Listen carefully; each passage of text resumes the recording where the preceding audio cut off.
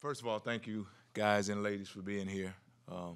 Excited about where we are this spring. But, as I look back, 2021 was a great growing experience for our staff, for our team. Defensively had an opportunity to, and I say opportunity today after you do it, to change the defense and then to insert some transfers into our program. And then, all that culminated with the Bowl victory there in Houston. So I had an opportunity for my mom to be able to see me coach. And, of course, she has still many suggestions as to how I could do a better job. And then we went into the off season, and that was a great experience, we think, for our players. Had the opportunity to watch Coach True and his staff after a full cycle for them. Change bodies on our team.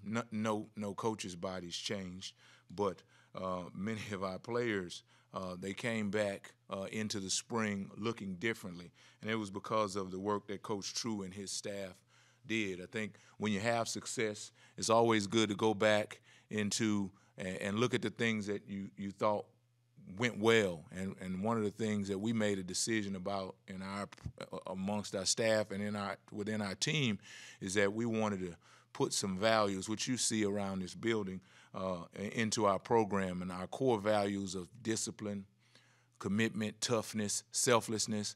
Those things, with Coach Kleiman's leadership, they really took over, and our players and our leadership on our team took over in that way. And so after having what we would consider a successful season, we just felt it really important to go back and dig those core values up and make sure that through this off season that our players understood that those things are important, and that's what we were about. And so as we go into the spring, it's been, of course, we've only had 3 practices. This time last year, I believe I came in here and said, "Oh, these are the greatest practices we've ever had."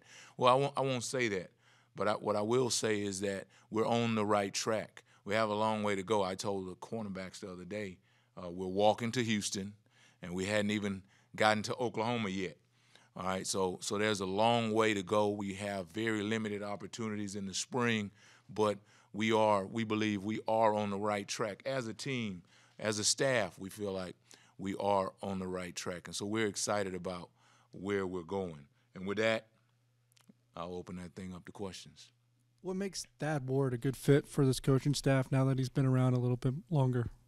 Well, as Coach Kleiman went to find a coach, the next wide receiver coach, it was going to be important that we had a guy that had credibility with our players, credibility with recruits. And Thad has coached some tremendous players who have had careers in the NFL, and that's what recruits look at, and that's what our players look at. And so that was going to be important in the process. But then to be able to hire a coach who was important, who was big on relationships with his players, again, that was something that would be important to our staff. That would be something that we felt like in the recruiting process will be important. And then a guy who would bring, and I don't coach offense, but a guy who would bring ideas to our offensive staff. And so Thad, he checked all of those boxes and others, but those were very important factors in bringing him here. And since he's been here, he's been exactly that, and again, and more. You have a new transfer in your room with Josh Hayes. How does he kind of fit? And just 3 practices, what do you feel about how he's performed so far? Well, the fact is that Josh is an older player, right? He's a guy who's been around, and he has relationships with Coach Kleiman. He has relationships with Coach Klanderman. So there's some familiarity with him in those ways. But when you bring a guy with maturity, when you bring a guy who handles his business, which that's the kind of person he is, it's refreshing as a coach to bring that guy. He comes in with leadership. No, he doesn't know all the names, but he's played a lot of football, and our players give him, our younger players especially, give him a certain amount of credibility as he walks into the room. And so as you want to continue to develop the room, as you want to continue to develop the players in the room, bringing a Josh in he does that for us. Not only in the cornerback room, but from a defensive standpoint, he's brought that. You touched on some of this in your open, but a year ago, you're coming out of an unprecedented COVID year. You're putting in a new defense. You had some really into the transfer portal full bore for the first time. How much more settled or familiar does this spring feel to you? Well, from a defensive standpoint, we've been together. It seems like 10 years, and that's a level of comfort for our staff. But then when you talk about the transfer portal and us diving into it very deeply last season, well, we really got lucky because we got some guys that I talked about, Josh, earlier. We got some guys who came in with tremendous leadership.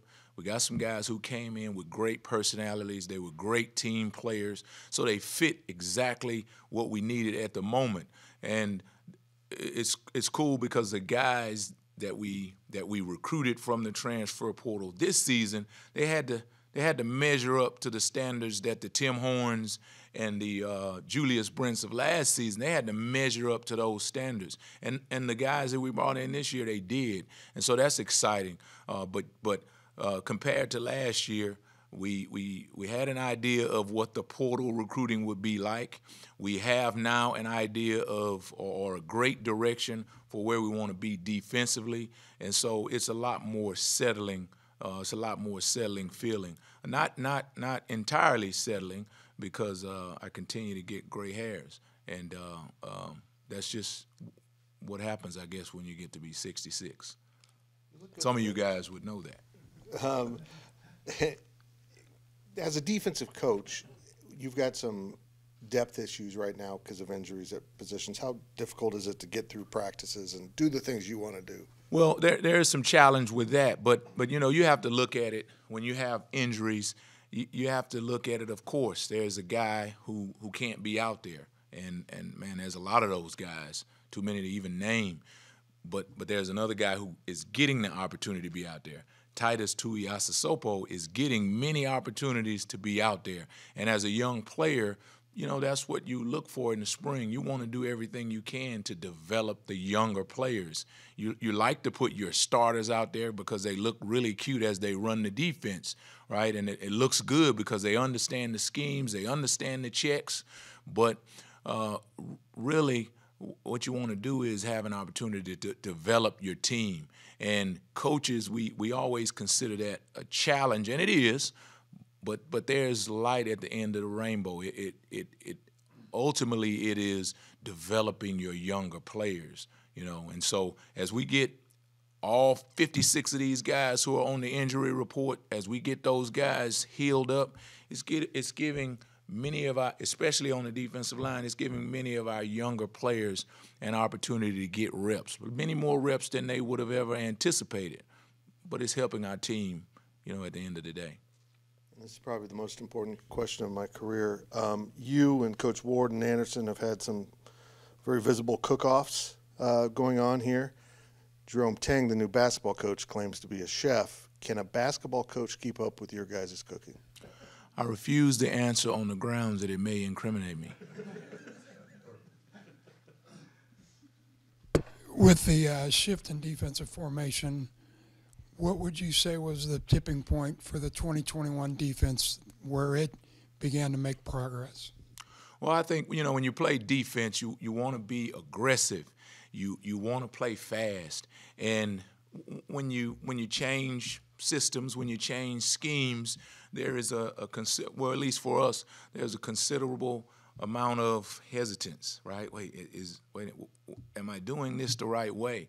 And there came a point, and actually we saw flashes throughout the season, but there came a point where our guys really settled in. Number one, we as a staff, we pare down things. Sometimes as a coach you want to do a lot, because it's cool to do a lot, but for our players, it's more cool to not do a lot, right? Because you put them in a situation where they know exactly what they're doing, they understand, and they can play fast. And so I won't say that I don't even have a moment in the season, but toward the end of the season, you could see our guys have a different level of comfort in the game. You saw them have a different level of comfort as they made checks. And then when we got into the bowl game with so much uncertainty as to who we would be playing, and would it be a quarterback? Would this quarterback, that quarterback? Which receivers would play? Our guys were at a moment where it didn't matter to them because they understood what their jobs were. And so when you get to that place from a defensive standpoint, then I think you have command of the game. And beyond Boydo and Brents, how do you see the cornerback room kind of shaking out right now?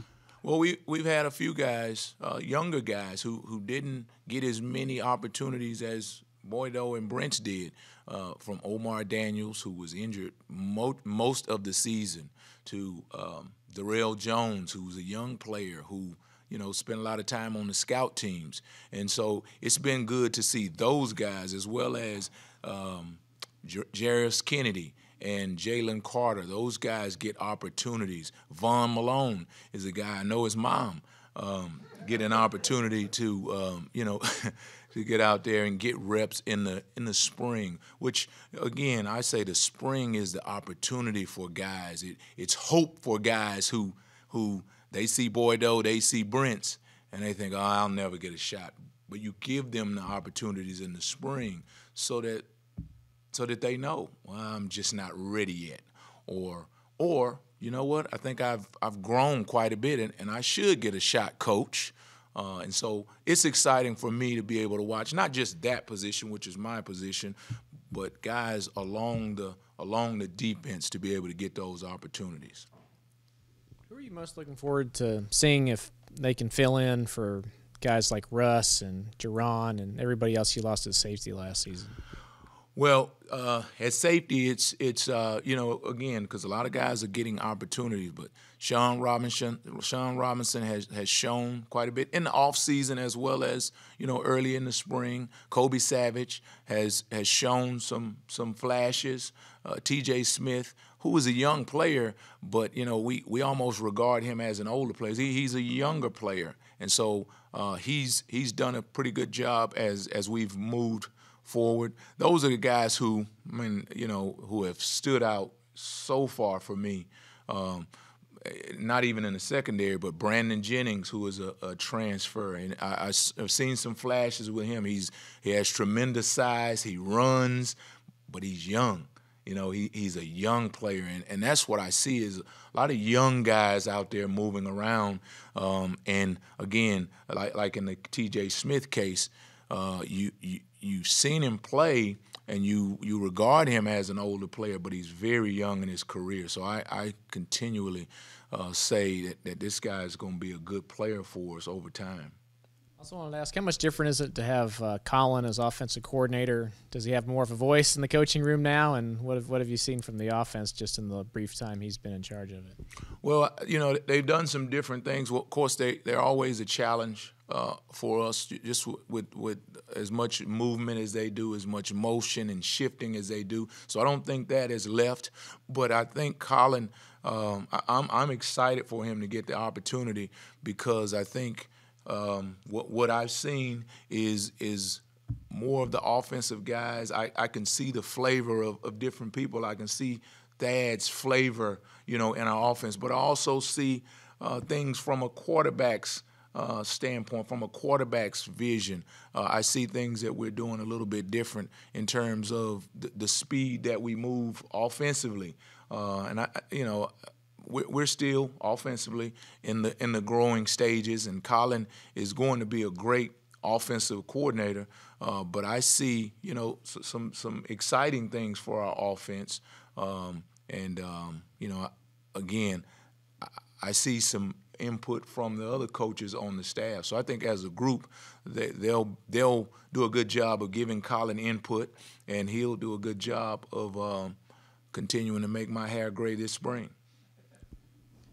You briefly mentioned it, and it was talked about a couple weeks ago about the offense is moving faster. Specifically, what does that mean? Are you snapping the ball a lot faster? Yeah, well, we face it quite often in the Big 12 where offenses, they They don't sub as much. You know, in the past we had a lot. Again, I don't coach offense, but we have a lot of offensive packages. Well, when you have a lot of offensive packages, that helps me. That helps the defense, right? In a way, it prohibits the defense because I can't call my defense until I understand what package you are going to present to me. But when you present the same look, when you present the same personnel, then there's a challenge for me because you can align quickly, right? And so I can't sub. If I needed to sub, I can't sub. So that's one of the things that I see, and I think for our players, it gives our offensive players an opportunity to stay on the field and play. You know what I mean? If I was a wide receiver, I'd want to stay on the field and get an opportunity to catch more balls. Well, if I'm not on the field, then I don't get those opportunities. So it's that, right? There's a different level of intensity when you operate in that way from the offensive standpoint, and it creates a little bit of anxiety from the defensive standpoint. And so when you have offenses that align quickly, that change plays on the line of scrimmage, well, I mean, again, that creates a certain level of anxiety for us defensive coaches. And I'm not telling you any more about that. How's Jax doing at running back?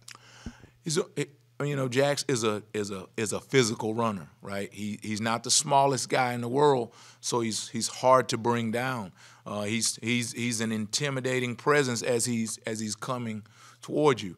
So that nothing changes in that way with Jax, but he's done a good job of catching the ball out of the backfield. He's always been a really good blocker, and so I think he will continue to flourish in the offense and the things that they'll ask him to do.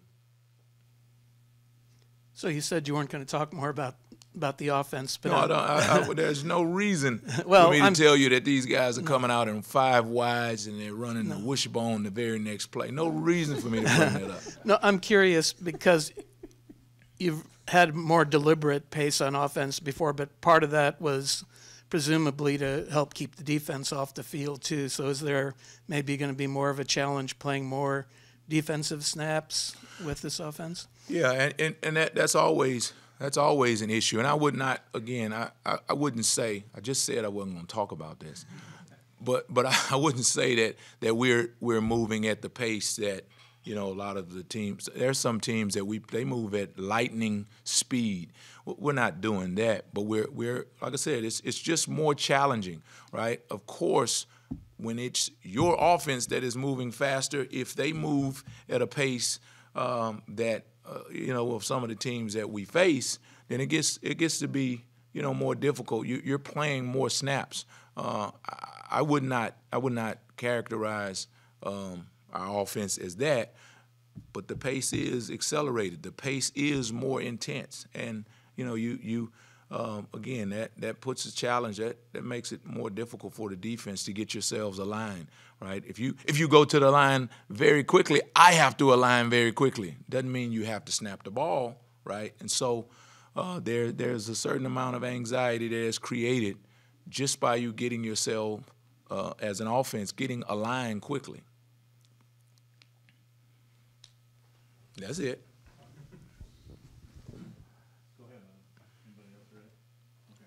I would like to ask about Julius and Echo and how you, I guess, motivate them to be even better than they were a year ago, and they were darn consistent. How do you go about that? One of the things, and we talk about this in the spring. We've only had 3 practices, but one of the things that we said, or that I said when I came into the room in fall camp, is that what we want to do as players and what you want to do as an individual is that at the end of the season, you want to be playing your best football, right? And I don't know if as a cornerback group, and I don't know if as a coach in the past 2 seasons we did that, right?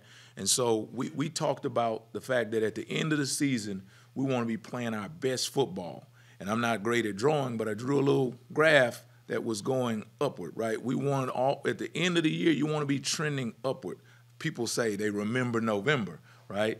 And so at the end of the year, you want to play your best football. Well, we just carried that over to the spring, right? We get 15 opportunities. And if we take advantage of every single opportunity and think of it in that way, and then practice 1 and practice 2, we even broke it down even more and said, okay, we get 24 opportunities to get better in every opportunity. So you have a responsibility to go into the special teams period and get better throughout that period. And when you look at it in that way, and that's what we've done as a cornerback family, as a cornerback group with me as a coach, is we've worked and talked about continually getting better. That, again, we're going to Houston and we're still in Kansas, right? And so working to get better every single play. And those guys have grabbed onto that. And Julius and Echo being leaders on our team, I would hope that would filter to other positions as well, that we have that mindset. In addition, you mentioned Darrell and Omar, and I'm curious as to, where they're at right now. I know both are young. Both, you mentioned scout team and injury. And motivating them to really push those other guys. Well, we're going to Houston, and those guys are still in Manhattan right now, right? So they definitely have a long way to go, but they both work hard. They both, through the time with Coach True in the off season, they've been guys that he's highlighted as to be guys that we need to continue to have an eye on, because they did great things in the off season. So I'm excited about where they are. When you have a young guy at this position, you want to know if Julius Brents is clear. He's bigger than most offensive tackles, right? So those guys are not as big, and so we want to continue to develop them physically so that they can aspire to one day be, a guy that is strong and as powerful in the upper body as Julius Brent, so that you can get your hands on and dominate receivers down the field. They're not in that place yet, but I'm excited for their attitudes and for their direction in that way. And I just had a couple questions about Echo. Can you speak to his leadership capabilities and what you've seen from him? Who is that, Echo? Yeah. Echo, I don't know if he feel comfortable. I don't care if he feel comfortable. I'm going to share it anyway. Echo, when we first got here, he sent me a text message about he had run a good 40 time, or he did something, and he had a video text message. Well, just before that message he sent me, I'd also gotten a report of him missing something, right? And so I sent back to him, hey man, I don't care about your speed. I care about you doing the things you're supposed to do, being where you're supposed to be. So I just dashed that. As a coach, when you send your coach, hey, coach, check me out, and you dash water on that. In a way, I felt bad, but today I feel really good about that, because from that moment, Echo knew that it was about more than what you do on the field. It's about the complete package, and that's what he's been. Right? Since that moment, he's been a guy who's taken care of his business, who has, of course, performed on the field. When we got here, he had tremendous issues trying to gain weight, but he's worked on that, and he's gained weight. Right? He's where we want him to be in terms of his weight, and so when you do that, you have credibility to be a leader. He does not say much. He's not one of the rah-rah guys. But the people on our team, they respect him. When he says things, they listen. He's an intense competitor, and I feel that, and he's on our leadership council, I feel like he is in a great place as a leader on our team. And as far as his on-field knowledge and just being a tactician and his technique, can you break that down a little bit and let us know how he's been able to grow in those areas? Well, he's always been a coachable guy, right? He's always been a guy who has taken coaching. He's always been a guy, when you look at the reports to see who's watching film, even when he didn't play as much, he was on the list for guys watching film. He's on the list for guys trying to get better.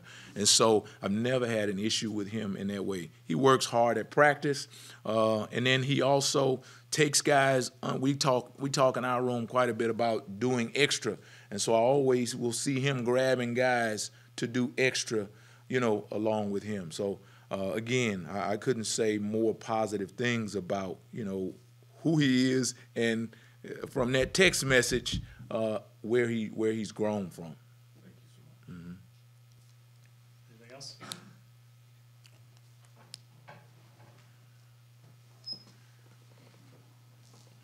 Yeah, with Khalid Duke, realizing he's limited this spring, but just how exciting is it to have him back in the fold for 2022? Well, he's a tremendous player. Of course, when Khalid came, he was a linebacker, and we moved him to defensive end, and he reminds me of another player, Von Miller, that we coached, who came into the program as a linebacker, moved him to defensive end, and he was a lights out player, and that is what we've kind of seen from Khalid Duke. And it's important for him to get healthy. But one thing I always am pleased with Khalid is that even though he's injured, and honestly, this happens with many of the guys who are out and not playing. They're right on. I mean, they're almost in the way because they are right in there. They're watching every play. They're commenting. They're talking. They're grabbing guys to be able to help them, younger guys and new guys to be able to help them see. And so that's one of the things. And Khalid, just like I talked about Echo, he doesn't say much, right? But on the football field, he's a hardworking guy. He is a communicator on the field. He's always grabbing guys to try to help them see, and so that's something that I've been pleased with Khalid, and I honestly think that when that guy does get back on the field, we're gonna see some special things brewing.